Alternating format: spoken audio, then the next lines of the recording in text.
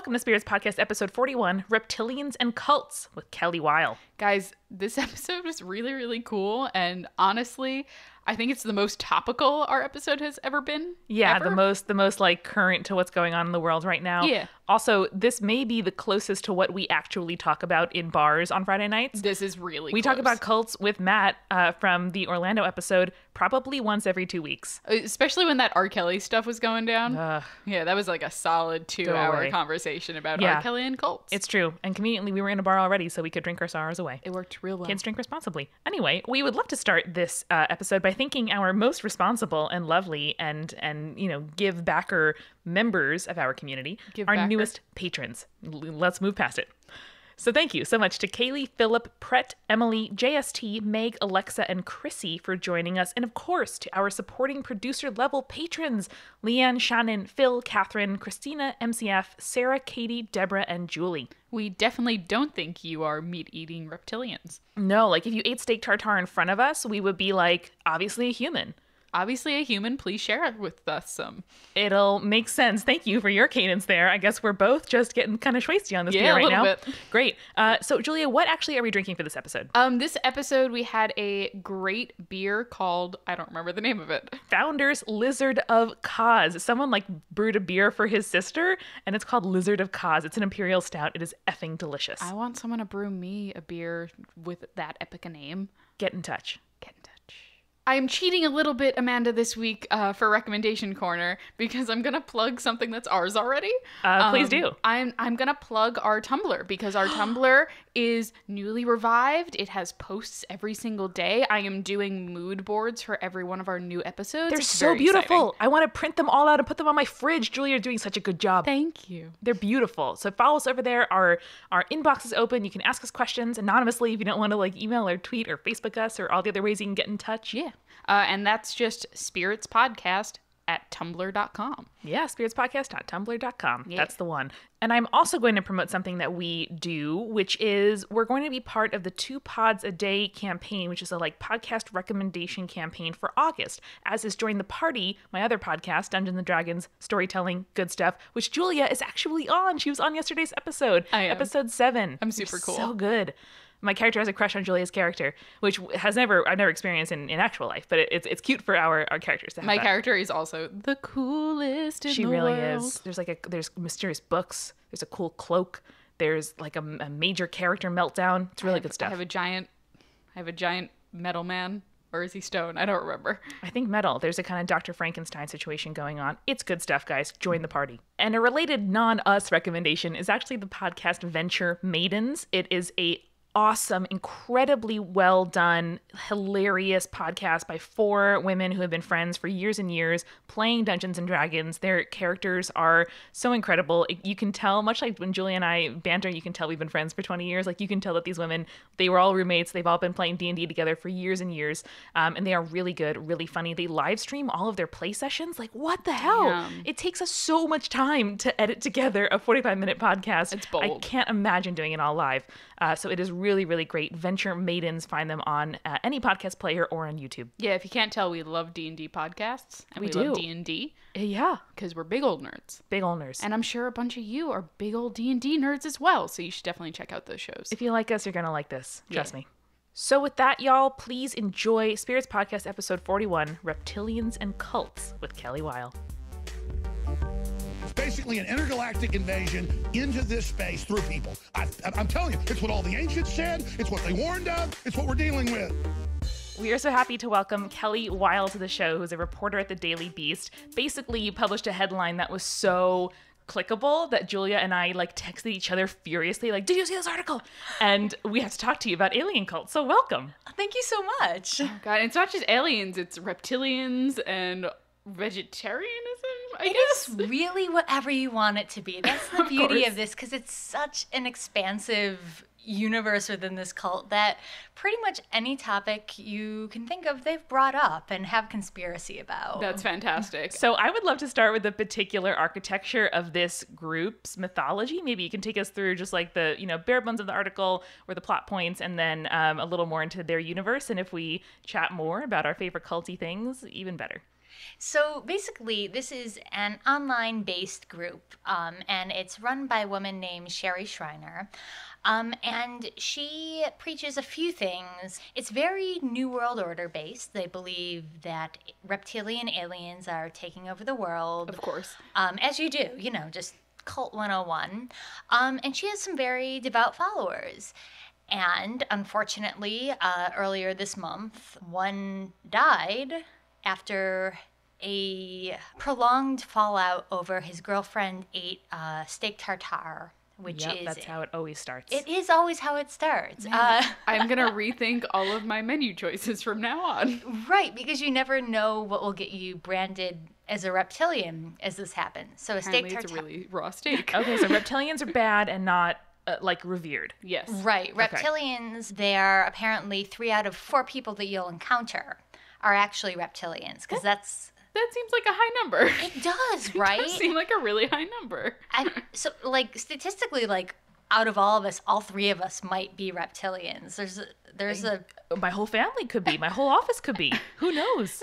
I'm gonna fess up to the reptilianness right now. It's like when you look around at a family party and you're like, guys, there are 30 of us in this room. I can't be the only gay one. I can't. I just can't. I mean, true. Someone show yourself to me. Is there like a reptilian signal that they know each other? I don't know. I haven't dug that deep. I think sometimes they morph out of their skin. Ooh. Yeah. So that's when they'll compile videos of Justin Bieber looks weird in this picture. Is he morphing into reptilian form? And the answer is always yes. Amanda, did you just ask if the reptilians have a gang sign? Not a gang sign mean, necessarily, okay. but just a little identification marker. There's the queer nod, or there's someone with a tote bag that you like, and then across the subway you're just yeah, nice tote bag. Okay, so there's no reptilian gang sign, just a queer tote bag. Sure. Okay, yes. cool. Should Let's be a go with that. handshake. If nothing else, there should be a handshake. There should be a handshake. It's like the shimmy shimmy Cocoa Buff kind of situation here. I'm sorry. That's a handshake. I got you. All right. Back to the cult. Sorry. So this woman ate a steak tartare, which is I guess a raw beef dish. Yes. And if you know anything about reptilians, they love to eat raw meat. So Okay. My knowledge of reptiles will tell me that is correct. yeah, so Checks out.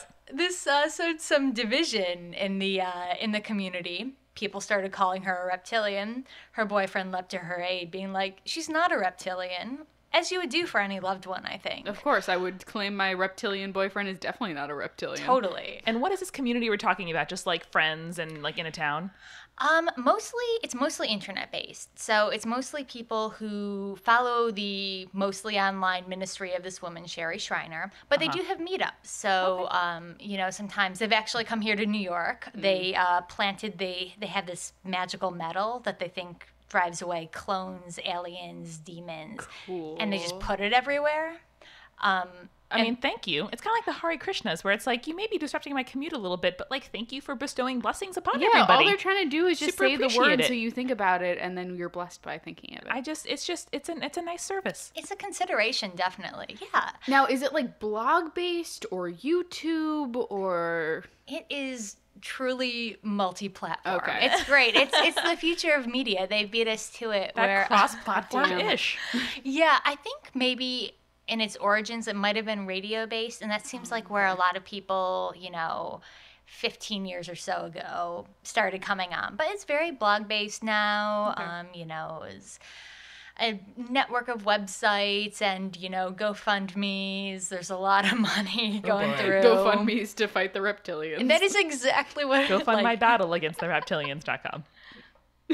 Register it now because it's probably in hot demand. I'm going for it right now. So as the weeks and months progressed, this couple got fairly ostracized from their friends who were their main support group, their main their circle, and this guy Steve made a whole bunch of video posts saying I'm denouncing Sherry, our leader, etc., etc. And early this month, his girlfriend Barb called police to say, I just shot my boyfriend. He asked me to. And they arrested her on murder charges. So the question now is, what exactly happened, because we have someone who apparently asked to die. Police said he showed no signs of struggle. It looks like from the autopsy that the gun was placed directly on his forehead, and his girlfriend said he took my hands and he put the gun on his forehead. Mm-hmm. So this is a very bitter end to something that was just so absurd. I almost laugh about it, but Right. it is, it's had a human toll, and in fact, it's the second person to have died in this circle. So it's kind of dark under all the strange reptile layers. There is a body count. Yeah. Yeah, and like at the base of this is fear, and that obviously motivates people to act in extreme ways. Mm-hmm. I'm curious what happened to the first person who died under the body count here. Right. So I have an article right now. It's slated to go up on Saturday. Okay. By the time this episode comes out, it will be out, and we'll link to it. Okay. Well, thank you so much. Of course. No, she died of suicide. It looks like she overdosed. And these were young people. She was 22. The young man who died, he was 32. Mm-hmm. So these are, preventable deaths. And I guess the question is how much culpability this online circle has, you know. So I don't know. I think most of the people are still following her. I looked at her GoFundMe, and it's still pulling in the big bucks. I'm curious to see if the cult leader, if that's like what we're going to choose to call her, just from a religious history perspective. It's an interesting thing to play with, especially since they're not claiming any sort of religious background. But as a cult leader, has she said anything in regards to either of these deaths? What's interesting is with both, she said they were government-orchestrated murders and cover-ups. Oh, boy. Okay, that's a bold statement. Yeah. So I talked to her, actually, yesterday via email, not on the phone. But she said that with the first death, it was a NATO death squad. Oh, boy. Okay. Yeah. And with the second one, it was a vampire witch acting on behalf of the CIA.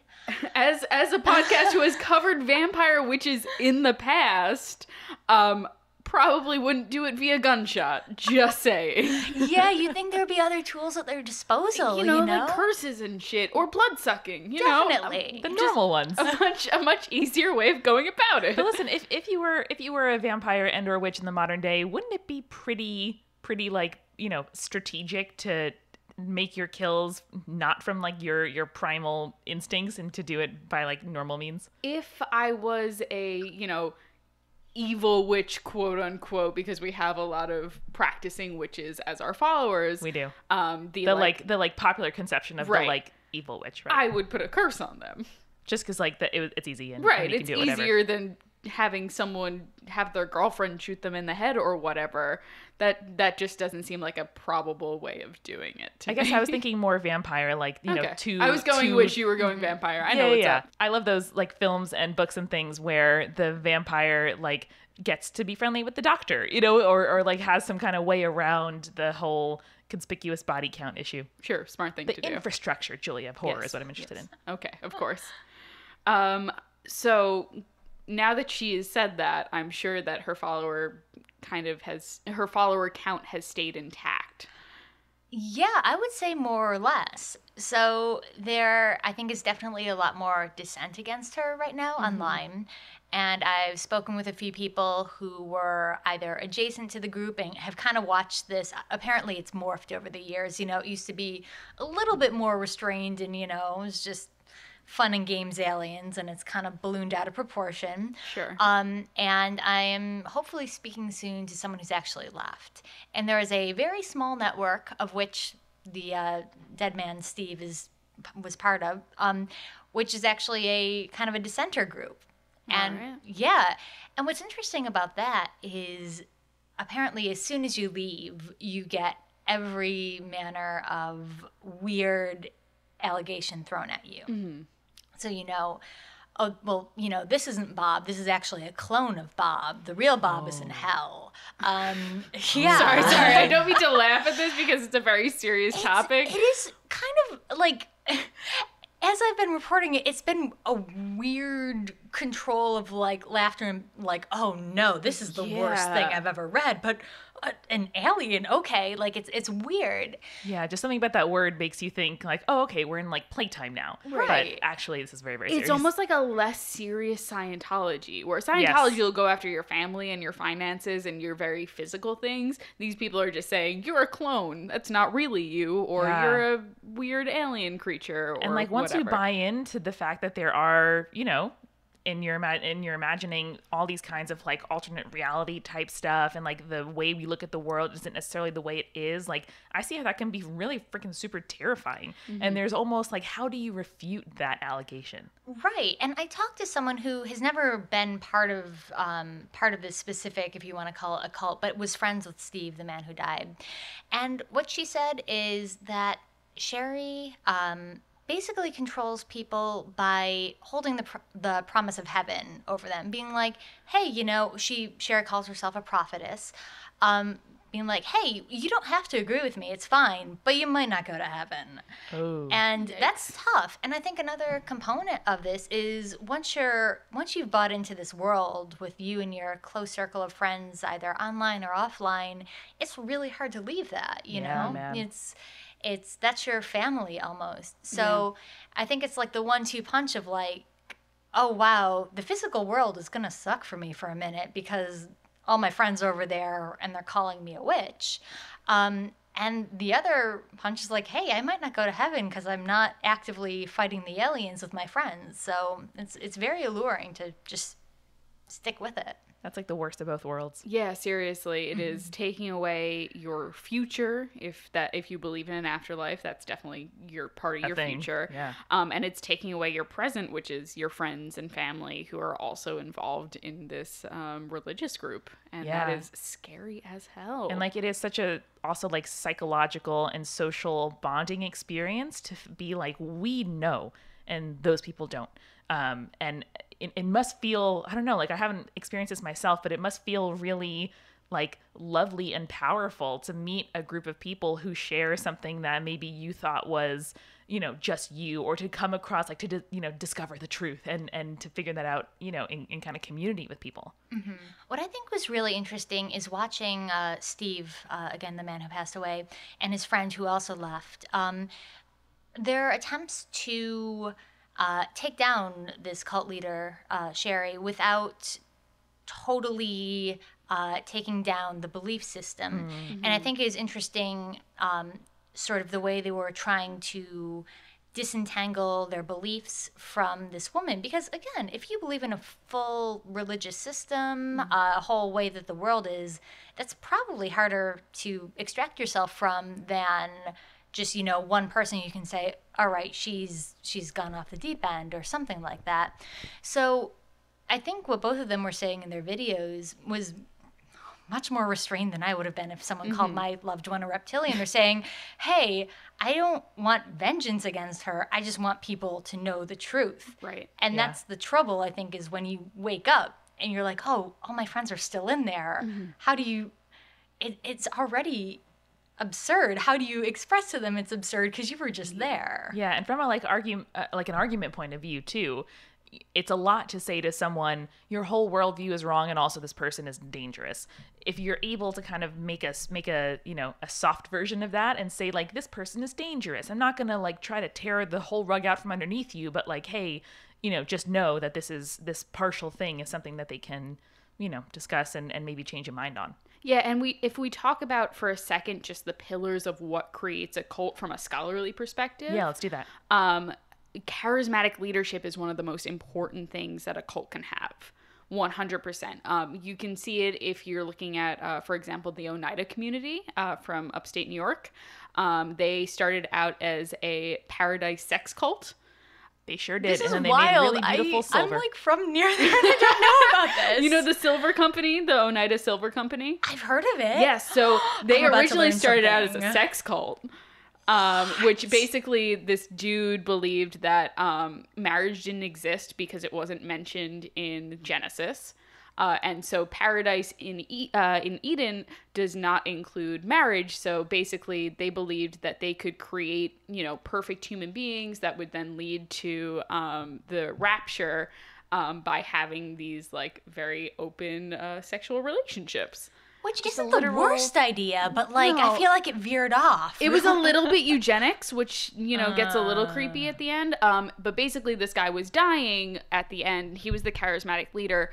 But in a situation where he was trying to pass off the leadership to his son and his son wanted nothing to do with it, the actual cult ended up failing because the charismatic leadership did not transfer, and therefore they were just like, we're just going to be a silver company from now on. So the sex cult died, silver company was born, because charismatic leadership stopped. So in this situation, it's actually interesting that you talk about discrediting the religious leader in this situation, but trying to keep the beliefs intact, because that could in fact be a transfer of charismatic leadership without trying to like mess with the beliefs. Yeah, but it would be like if Steve was saying, this woman doesn't know the truth, I know the truth, come on over. That could be a sort of power play. I don't think it was even that. You know, I think this happens so quickly is what makes me pretty sad.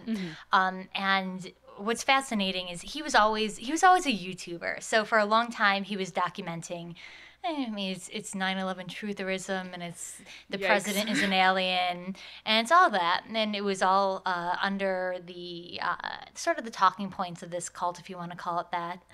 And in their press packet. Right. Yeah. And so he had those skills, and he pretty much immediately just started cataloging the fallout as it was going on Facebook. So we had the screenshots of all the arguments back and forth and the minutia of who called who a reptilian.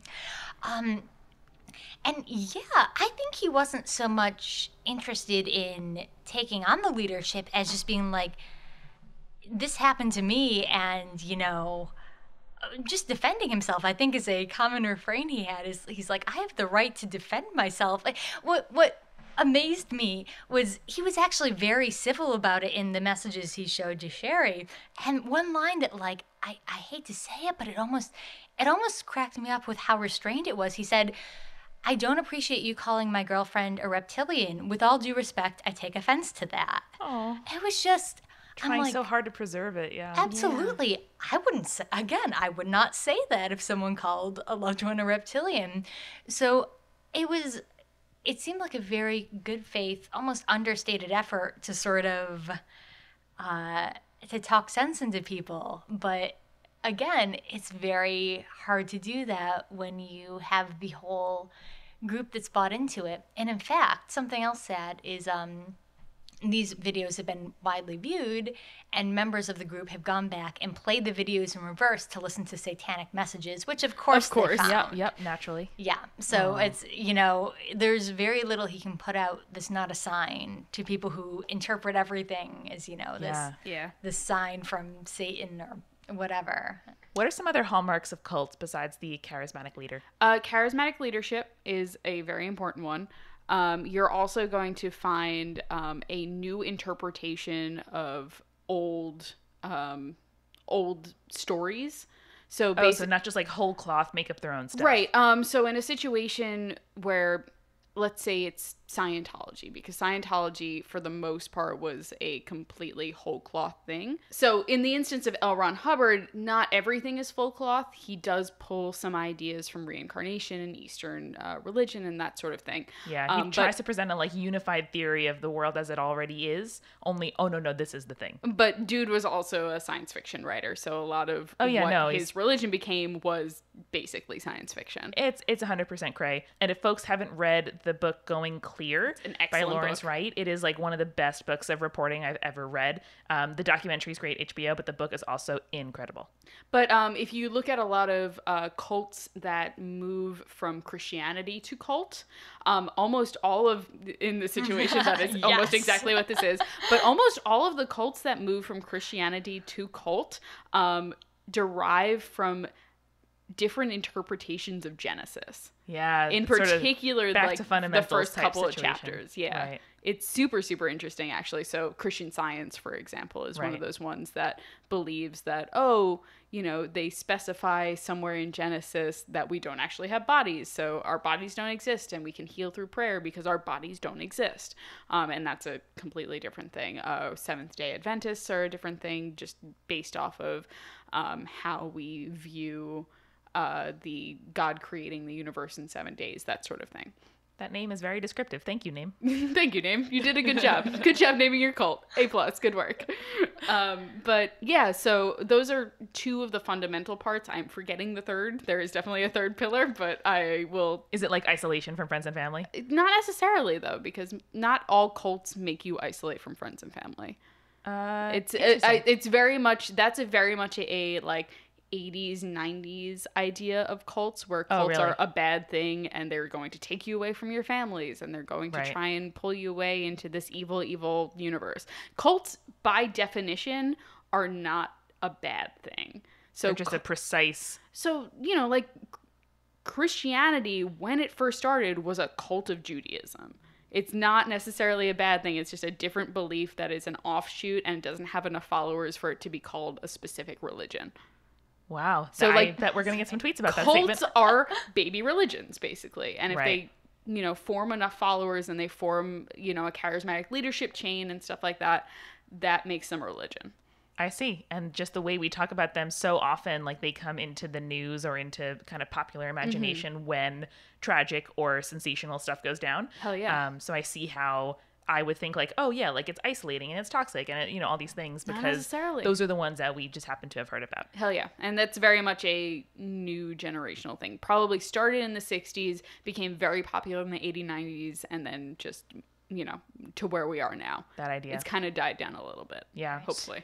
I mean, yeah, I think this is a perfect case of a cult that can exist, pretty integrated with the rest of the world, because it's mostly online. The leader is based in Ohio, but Steve lived in Pennsylvania.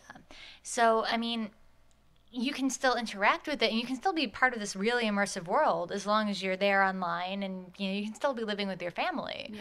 Something that I think a lot of people seem to share in this group was that it sometimes offers solutions to problems that, hey, those are legitimate. So, the young woman who died about 4.5 years ago, I was reading her old blog, and I think one of her first posts was about, like, people are so dependent on fast food that we're not eating real foods. And I'm like, hey, as a concerned millennial, I kind of feel that. Bring the truth, right. The New York Post just put out an article about how fake food, infiltrates all food basically at this point. Right. What have I had to eat today? I've had like 8 granola bars and like some trail mix. I'm like, I don't know what any of this is. I had sushi that was not the kind of fish that I said it was. The Dwayne Reed sushi. That's God, no. That's a horrifying idea. Yeah. So I mean, if something can offer you an easy solution to something that's a pretty obvious and endemic problem, yeah, that's an easy hook. I think maybe it's a few steps from there to aliens, but it's maybe fewer than you think. Yeah, there are some great alien cults, but basically the point I want to bring up is it's so interesting how the role of the internet now plays in religious freedom and also religious expansion. It's not like Joseph Smith had to travel across the world in order to convert people to Mormonism. Yeah. Now you can just put up a blog post and people across the nation and across the world will be, being like, oh, I agree with that. That makes sense in my mind. And it's fascinating, and it's going to change the world of religion, I think. Yeah. I mean, just from that, I think, excellent example, like Joseph Smith went bankrupt or almost bankrupt a couple of times printing, his kind of testimonials. He also bought way too many mummies, fake mummies. He did. So, later. But initially, after the tablets were found and were found, etc., it doesn't matter. It's fine. I have no beef with Mormons.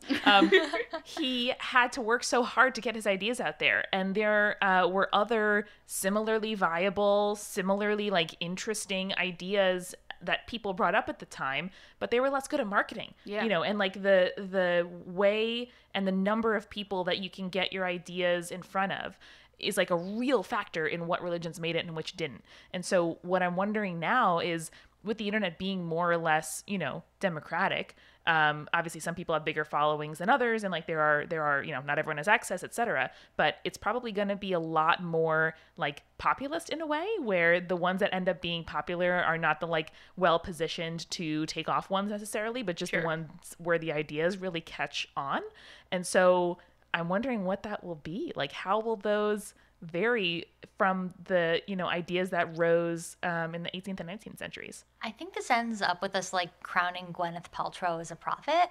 I'll praise the Goop. I'll praise it. It's veering in that direction really quickly. It's been fascinating. It really is. Like anti-vaxxing, like all kinds of bad shit works its way into that blog. Yeah, I know an anti-vaxxer nurse, but now I'm going off topic. Goop actually did put out an article recently where it's like people should vax their children. Okay.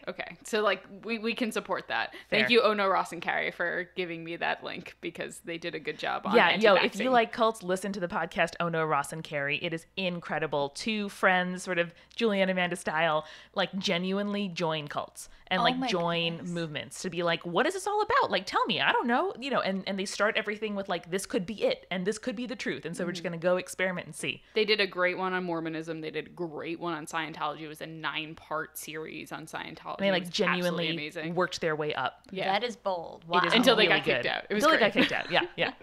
But no, it's really good stuff. They're doing the Summer of UFOs right now, and it is my favorite thing in the world. That is amazing. You know what I think maybe a kind of an internet cultish mindset, if not cult, is I read a lot about InfoWars, which is, so Alex Jones, he is an incredibly charismatic leader. He's out there shouting and going red and taking off his shirt all the time. And he is someone who, for a certain group of people, they've been convinced that he's the truth, right? He's the only one telling them the truth. That's what you'll get if you talk to an InfoWars reader. And again, if you go down the rabbit hole there, it's every layer of like, you know, gremlins and conspiracy you can think of. And of course, there's always a link in the sidebar to buy our products. I think that's like maybe that might be the modern cult. No, Alex Jones 100% fills the category of the charismatic leader, and also goes after other cults, which is fascinating. So, for example, my boyfriend Jake and I live together, and he was talking about this crazy cult that he heard about in California, where it's all the rich people and they sacrifice people. I'm like, do they? And like, of course, this leads to me as a history major being questioned. I'm like, oh, do they actually sacrifice people? He's like, well, they burn people in effigy. I'm like, well, that's just a scarecrow that they're burning. Right. He's like, well, Alex Jones videotaped it. I'm like, oh, dude, come on. So, but basically, yes, Alex Jones in the situation Pizzagate, with the situation of just any sort of thing that he's leading, where NASA has to answer things being like, no, we don't have children, you know, sex slaves up in Mars. Like, that's ridiculous. Can I just say that was my brilliant coworker who asked NASA, and they are so mad that we asked them about that. I'm so glad. Yeah, y'all are doing good work. Good work. Yeah, shout out, Ben.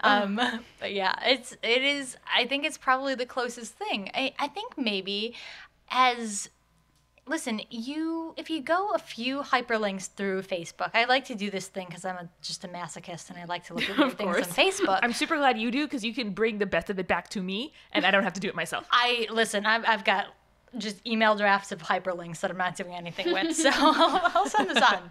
And you just click through and it goes from like, okay, you know, Obama's a little weird to Obama's a clone to, you know, you can just go down and you go weird, Muslim, clone, reptilian. I feel like it's probably the breakdown. That's the natural progression. And at every stage, you have people who vehemently, you know, just are saying, yes, thank you, someone's speaking the truth. I'm so glad someone pointed out that Obama is a clone. Of course, yeah. And you're going to get these people who, again, they say, oh, wow, I finally found my people who believe this, who aren't afraid, who aren't too PC to say Obama's a clone. Yeah. And there's got to be a sense of belonging in that, I'm sure. Yeah. Exactly. Bringing us back to the beginning, there is a super fine line between community and cult, between curation and filter bubble, right? Between like open-mindedness and being so open and like emotionally raw that you are influenced by someone who is, so charismatic that they should be careful. And it is, I don't know, like, I'm so happy that we're in the internet age because it's so interesting. And like, most of my friends are from the internet, like I've benefited personally directly so much from finding niche communities online. And it's, I don't know. I don't think that any of them are that culty, but like, who knows? They could Who be. knows? Like early YouTube, it was a little bit culty, but I mean, we could all be super brainwashed. You don't know. we don't know. Like, I don't, it's so, it always freaks me out a little bit to kind of look at stuff and think to myself like, oh, this is weird or this is not, because like, it is such a subjective thing. It is. And, happily no one is, getting into flame wars that end in folks dying under, dubious circumstances, but it just feels like everything is on a continuum, and it's pretty easy to slide one way or the other. Mm-hmm. Yeah, I think that was an important distinction you made, that cults aren't necessarily negative. They can just be powerful communities, and that's a lot of things you look at. I'm sure it's hard to draw the line in a lot of places. It definitely is. I think it definitely is. Kind of culty, kind of cool. Kind of culty, kind of cool. This all sounds like Twitter, which is kind of like just giving me shivers. I'm like, yep, that's right. That's You're like, right. That's our hashtag. I gotcha. All right. Cool, Yep. cool. So Kelly, I'm interested into what kind of got you into cults in general. Oh man, well, pretty much just being online really late at night. Sure. I mean, we've all been there. Yeah. Where are you online? Just like Facebook rabbit hole? Like which areas? I think I found this thing from a Twitter rabbit hole, actually. I mean, not even a rabbit hole. I've got to totally credit someone I follow Go who for it. tweeted out just an AP Wire story with just this, like, almost bizarrely no details. It's like, woman shoots man, says it had to do with a cult. I'm like, well, you can't end it there. Come on, Someone like tell me come more. together with those facts, my dude. Right. Yeah, I don't know. I think, like, just overall, I spend too much time on the internet. So, it starts pretty conventionally. Like, you're on Twitter, Facebook, or Reddit. And, you just, like, asking the questions. Or sometimes the question is, like, you're looking at someone that you haven't spoken to in 7 years, and it's like, why are you the way that you are? Been there on Facebook, done that thing. And you just click through things, and you're like, okay. And it's like I said, just like hyperlinking all the way down. It's like, oh, wow, I've never even heard about that. And I mean, like right now, because I have a lot of people I'm talking to in like cult adjacent things, the prominent thing is that, oh man, I feel horrible. Chester Bennington, I think. Ooh, yeah. The former, Linkin Park. Linkin Park, thank you. Who died of suicide earlier this week, I think. And people are saying that he was the illegitimate son of John Podesta, who had him killed. This is, I mean, it's not something to joke about, but it's something that you look at it, and having just sort of been in contact with people who are conspiracy theorists, watching this sort of seed of an idea spread out over the course of the week. Oh no, contain it. Yes, and to watch it almost become kind of canon among people. Like, it's interesting. It's kind of sad. But yeah, I mean, I think weird stuff begets other weird stuff. I mean, I can even say that with like my advertisements right now, my Google ads, because I've been looking at weird conspiracy videos. I'm sure they're super weird at this point. Are you sure Hillary Clinton isn't building a bunker? I'm like, well, I think don't she probably is, I but mean, probably there's one already under your house. That's Like, right. that don't make sense. those Clintons devo have a bunker though. yeah, okay, point conspiracy theorists, but yeah. The security, the Secret Service totally built them a bunker. That's what I'm saying. Years If ago. there's Years an ago. escape room, I think right. 20 or 30 years ago, there was a bunker built for the Clintons. If I had the Whatever. resources, I'd have a bunker. Like, I have no Same. qualms Dude, about why that. not? No downsides to having a bunker. Absolutely. I walk around my neighborhood where my work is. I'm like, okay, so there's 3 areas. There's 3 buildings that have the, like, in case of a nuclear fallout, you can go here. Oh, yeah, no. As I'm like, kids, I those know were exactly where those buildings are in my all over. neighborhood. Yeah. Well, that's what's so funny. I think doomsday prepping is an element element of a lot of these like Oh, cults man. or even turned religions. I mean, even Mormonism. I grew up near. yeah. Yeah, I grew up near where Mormonism was founded. So I know a lot of people, and it's kind of an everyday thing. They're like, yeah, you know, the cans we keep in the garage. And Yeah, they're like, we have to have 6 months of just like supplies Yeah. because when the rapture comes, there's going to be 6 months of hell. We're gonna survive, and then we all get to go to heaven. Yeah, and also like a religion that barely survived and was on the rails and had to, you know, go across the country. Like survivalism I is a get fundamental it. part of it. It makes so much sense, but also, you know, in the biblical sense too, it makes a lot of sense because the rapture is scary and you want to have, you know, food for your family. And it's really cool because they'll rotate out their Oh yeah, no, they know what they're pantry. doing. It's insane. They know what they're I doing. love it. Costco was kind of made for Mormons in that way. Costco was made for Mormons. That is going to be our Twitter poll thing. And listen, thank you, Mormon. Like Costco is great. Costco thank rocks. you, LDS. I love it so much. I but- want to buy 144 things of fruit leather when I go to. That's a thing. The fruit leather is a thing. Don't give me that look. Sure. I was just very delighted by the fact that you were like, not 44, 144. It's 144 It's 12 because by it's 12, a multiple yo. of 12. Oh, Okay, yeah, no. Thank Thank you you, for that. thank you. We just got held it. hands there because we had a moment of multiplicity. I know what you were going for. Good. But my senior thesis in college was on homesteaders. So people who kind of like leave specifically like suburban or urban areas and then go kind of off grid or semi off grid to, you know, live a like self-sustaining lifestyle. There was an HGTV or Food Network mom, that the pioneer woman. She's Food Network. Okay, Food Network. She's mom. great. I mean, she like lives on a cattle ranch, so that's a little bit less A little interesting different. to me because it's like a pre-existing like agricultural life. Like folks who don't live on, you know, city grids have to like live that way. But I was interested in people who like lived in Brooklyn and then like left everything to like go to a farm to, you know, have a totally like homemade life. I did walk into your apartment once and you had 3 Pioneer Mom books just sitting on your table. I mean, that sounds right. Yeah. Feels right. What I did basically was just like survey all of the memoirs published between like 2010 and at the time 2014 of homesteaders who like wrote books and were making money from book deals talking about like either how to do it or why they did it. And it was a really interesting like post-recession reactionism to like wanting to be anti-consumerist, man. Like there was so many like ideological things that went into this. There were political ones in some cases. There were a lot of just like queer and kind of like, you know, alternative lifestyle folks who wanted just the security of like having their own space and life and skills. So anyway, that's a really interesting thing. And it does all come back to doomsday preppers. Yeah, I mean, can I just out myself here as after the election, I assembled a bag with my passport, a fully loaded charger, and some money. I shouldn't say this because someone's going to take it. I thought you were going to say a fully loaded gun. I was just like, I mean, do your thing, Unexpected, girl. but go ahead. Yeah, But, you know, well. I have friends who like haven't used credit cards because they, you know, like are serious about not wanting to have their activities tracked or haven't traveled out of the country because they are non-white and are worried about harassment coming back into the country. Right. I mean, for me, it's probably illogical. I mean, I live in Manhattan. Like, if something happens, I'm done. You know, I'm in the blast zone. Yeah, like, I'm going to die no matter what. But, you know, it's just that little thing. It's like, if I feel bad, can I go look at the bag? Yes, I can go look at the bag. It's, you know, it's... I can disappear if I need to disappear. Yeah, I look at my Irish passport sometimes and just smile and stroke its cover because I have an escape route. I can go full burn notice if I need to. I can move to any country in Europe. I go wherever I want. Well, until Brexit happens. No, because we're grandfathered in because special relationship. Yo, high five! 20 That years of sucks. civil war has some positive consequences sometimes.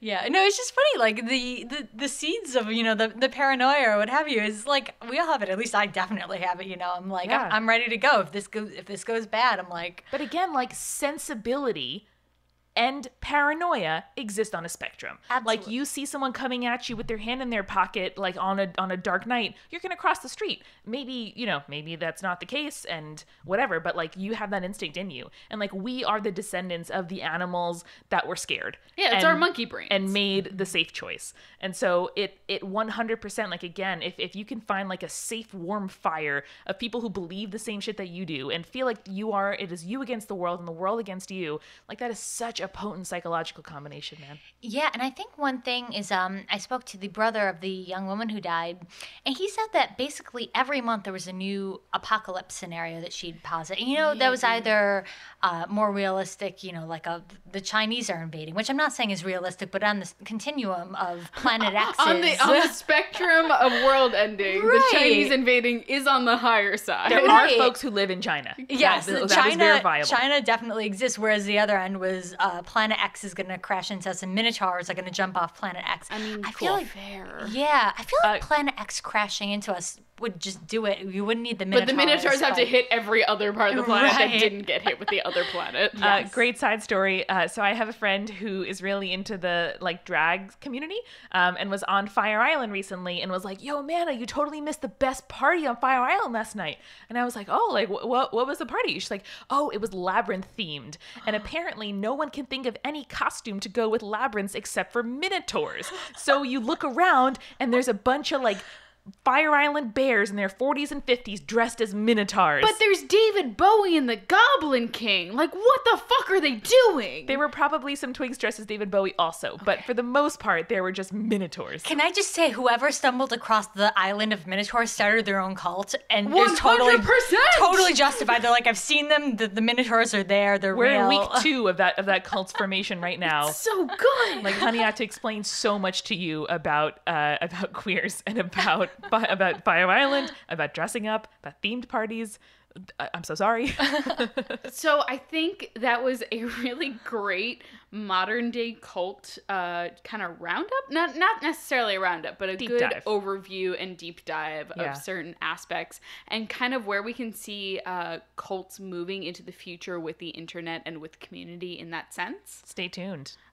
So thank you so much, Kelly, for joining us. Thanks for having me. It was great to have you. We really appreciate it, and we really appreciate you. Normally we do stuff that was, relevant in 800 BCE, but you brought something that was really relevant this now. month. Yeah. We're gonna link glad to bring it to the modern day. No, I really appreciate that. And listeners, I hope you enjoyed this episode. And stay creepy. Stay cool.